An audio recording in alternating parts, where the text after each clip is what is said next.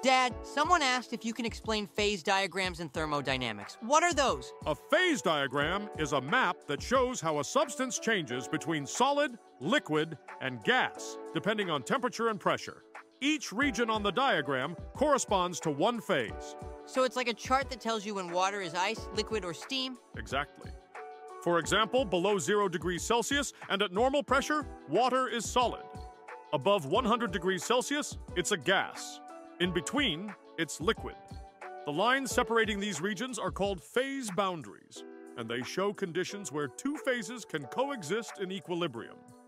What about that special point where all three phases meet? That's the triple point, a unique set of temperature and pressure where solid, liquid, and gas exist together. And if you follow the liquid-gas boundary far enough, it ends at the critical point, where liquid and gas become indistinguishable. So a phase diagram is like the ultimate cheat sheet for how matter behaves under different conditions. Perfectly said! It's the roadmap of matter's states.